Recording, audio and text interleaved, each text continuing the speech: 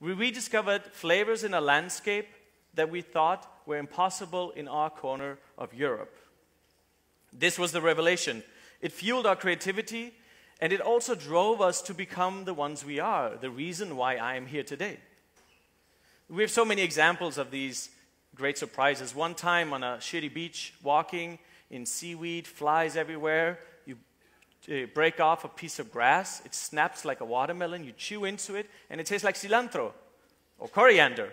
For me, that was one of these Mexican or Thai things. Or the first time you actually eat a tiny little six-legged ant and you bite into it and it tastes like lemon.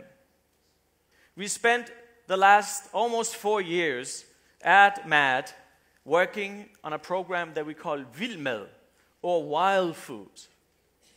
The basic premises is very simple. It started as a crazy idea. We should teach every child to be a forager. Everyone should be a forager.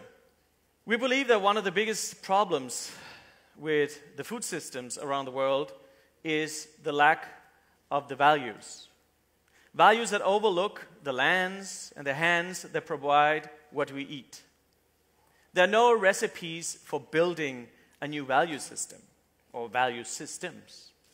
But we think one of the building blocks is starting with children, starting with ourselves to connect ourselves to where our food is from.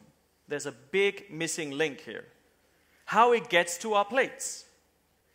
MAD's ambition, of course, is that VILDMAD will serve as a model in Denmark, but we hope that it inspires for others, for you guys to do the same.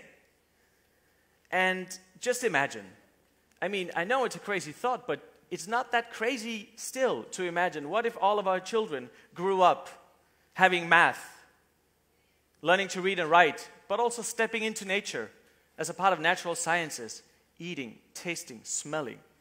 How would the future look like then? Thank you very much.